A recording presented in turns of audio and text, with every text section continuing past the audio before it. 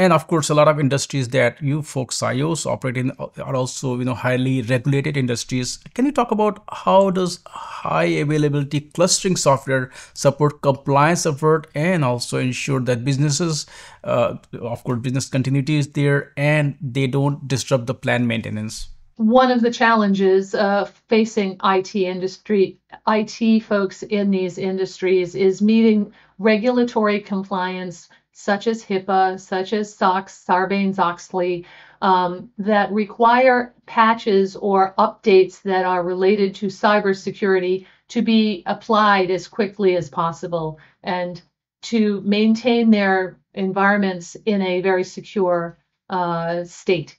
And so this is another pressure on IT that they have to get these patches applied as quickly as possible. And so being able to do it in a quick and reasonable fashion is very appealing.